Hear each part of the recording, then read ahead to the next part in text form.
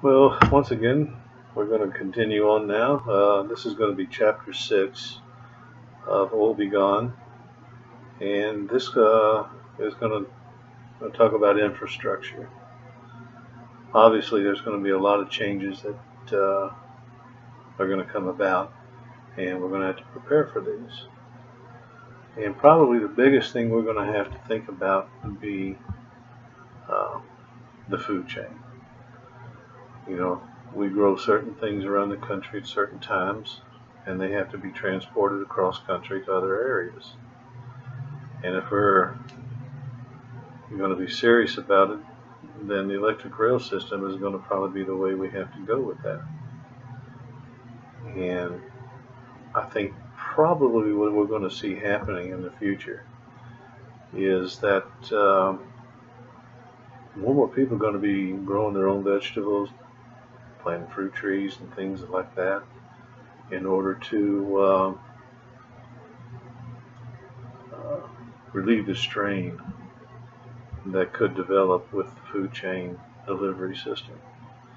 It's something that we're going to really seriously have to consider.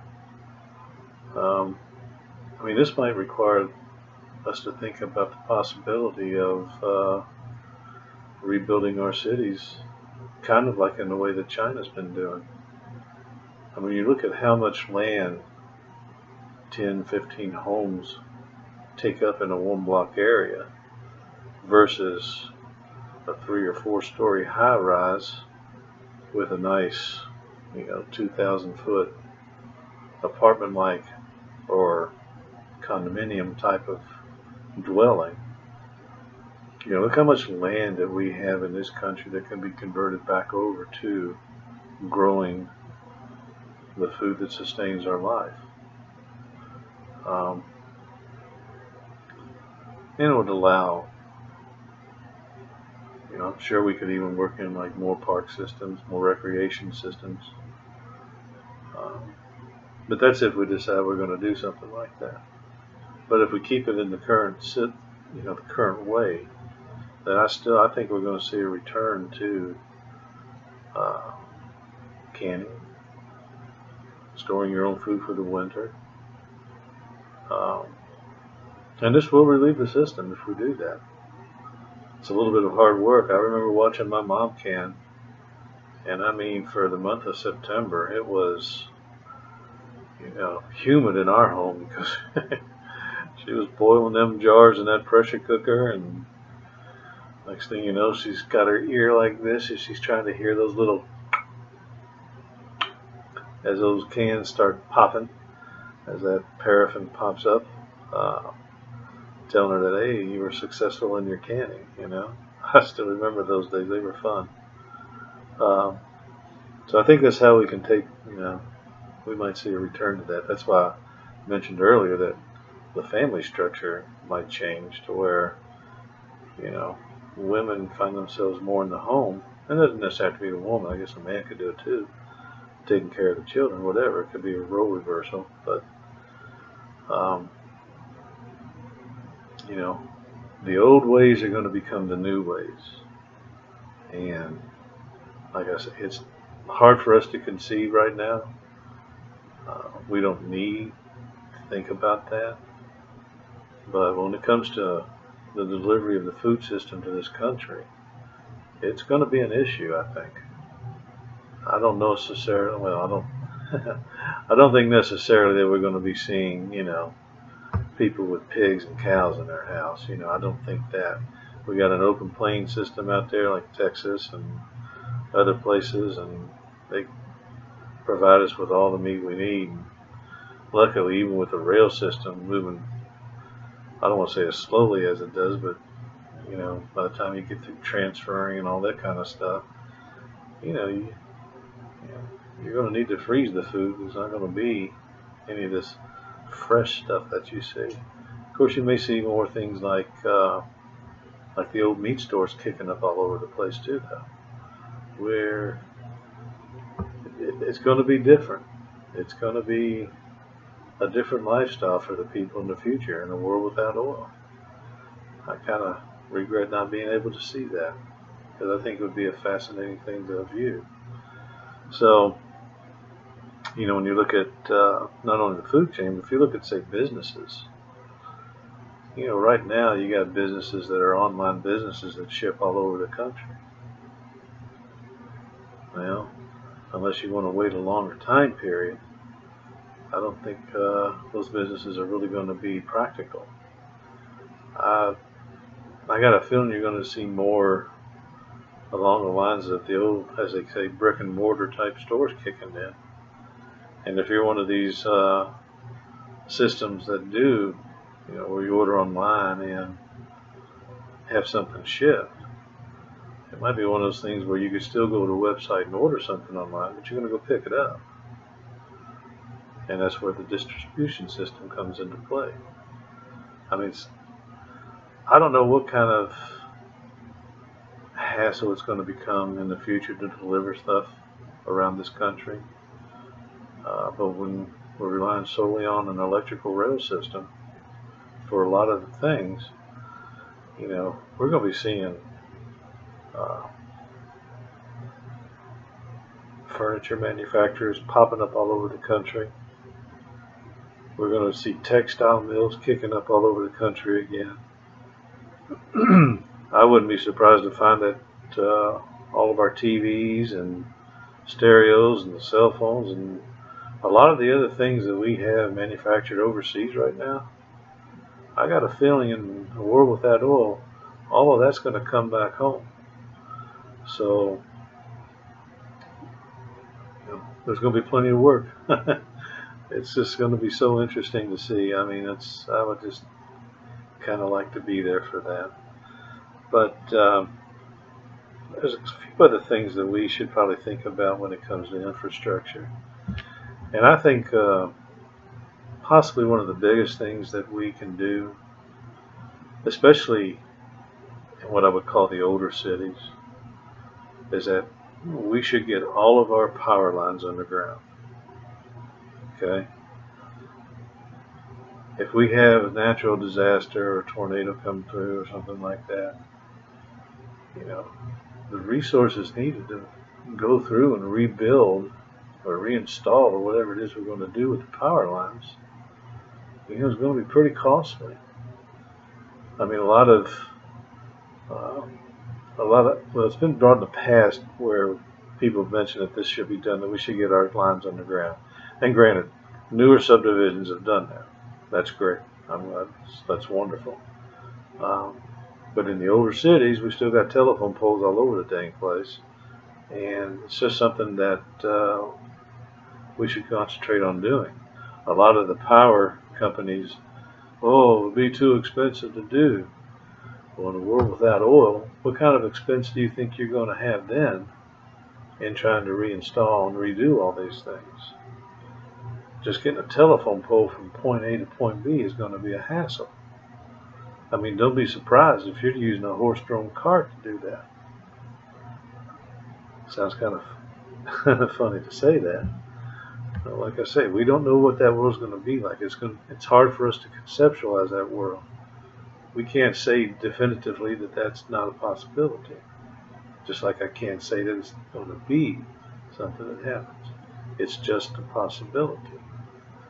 How are you going to get a telephone pole on an electric, inner city transport system? What are you going to do? Run a trailer behind it?